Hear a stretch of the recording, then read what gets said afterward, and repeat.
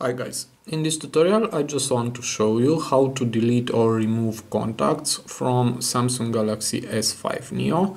It is very easy. For this, just click on contacts icon and click on more and click on settings. From here you select what contacts do you want to delete.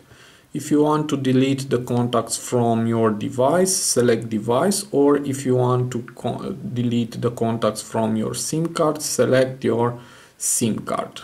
Or maybe if you want to delete all the contacts. Okay, so now let's select the device. Okay, and now just click back and click on more and click on delete.